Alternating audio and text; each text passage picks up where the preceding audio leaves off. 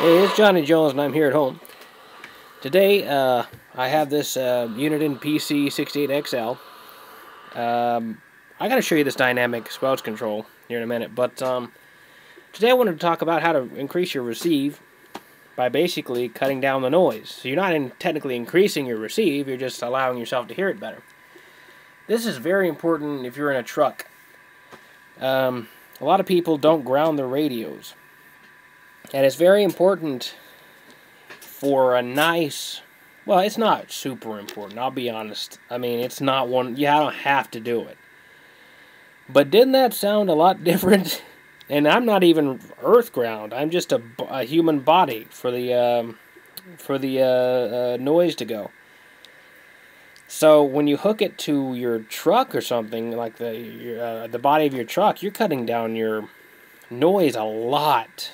And you don't have to worry about using as much, I mean, even the noise blanker in A&L was on when I was doing that demonstration.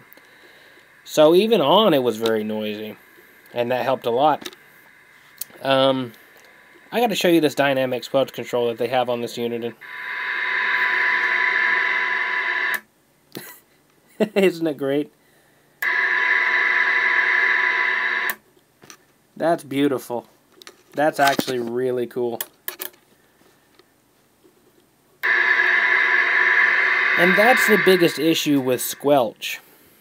And that's why I'm going to try to make another video on how to put in a high pass filter, or a low pass filter.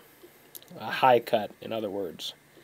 Because squelch, when you have your squelch on your radio and you're trying to listen to someone, a lot of times they'll start talking and they'll key down, and you won't hear the first word. Sometimes you won't even hear the first two words, depending on how fast they talk, if you're using your squelch. So most of the time, squelch is only really used for people who want to monitor a channel, and when someone comes on, they'll turn their squelch off. But there's still a lot of noise. So squelch is not a good way of managing noise. It's just not. So I'm going to go ahead and make a series on how to, well, not a series, but I'll show you what I have set up right here. This is a switch that I've soldered with a capacitor on the end of it. And then I made a lot of these alligator clips. I ordered a bunch from eBay. And instead of getting that Chinese stuff that's already pre-wired with those thin little wires, I just did that myself. So I got those all cleaned up and tinned up and all that. But I'm just basically going to show you how to put a high cut in a radio with a switch. Because I realized the last video that I made on that, how to make your radio sound better, was not a really good representation because I didn't show a before and an after, and it's dramatic, so I really want to show that. But something like that, or this dynamic squelch control, is something you really, really want to use instead of trying to rely on your squelch to block all that noise. And like I said, ground your radio.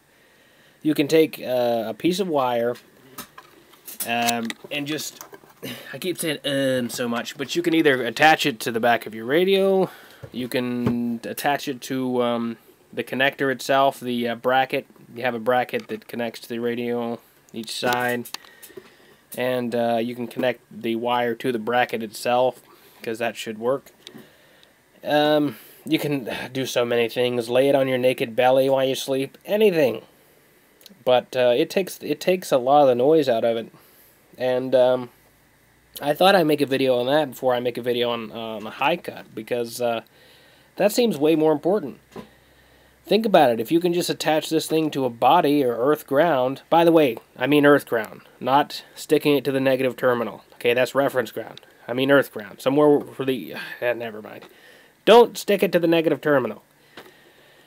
But think about it. Instead of having to go through the trouble of soldering and putting in a high cut, like I've done, not in this one, but another radio, you could really just ground your unit, and bingo, there you go. You cut down on so much noise, you gain so much more receive. You don't gain receive, but of course you can hear them better. Let's say you have someone just really in the noise, I mean just right there on the cusp of understandable. Ground your radio, you might be able to understand them. at a high cut, you really understand them. Heck, I'm gonna work on having a RF amp installed.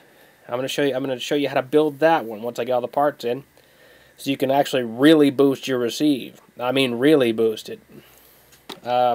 Anyways, this is Johnny Jones. I'm here at home with a Uniden PC68XL with a sweet ass dynamic squelch control, and I'll